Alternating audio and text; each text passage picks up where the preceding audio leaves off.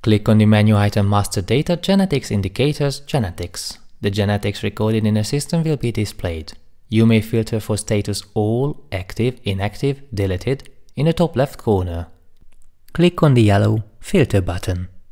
Use the Print button at the top of the sheet to print the list. Use the Export button next to it to save the list in Excel, CSV or PDF format.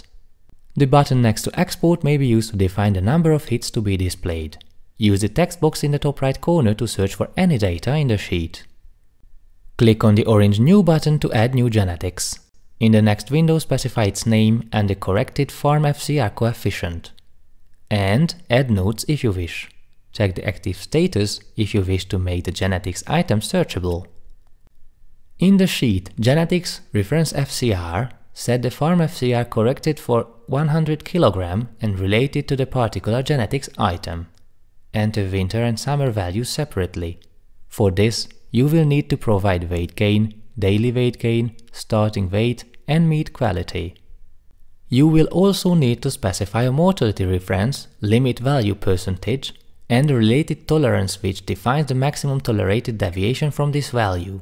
Specify here the period of validity for winter and summer farm FCRs from 2 months. Click on the green Save button to save the genetics item. Click on the red Back button to return to the list.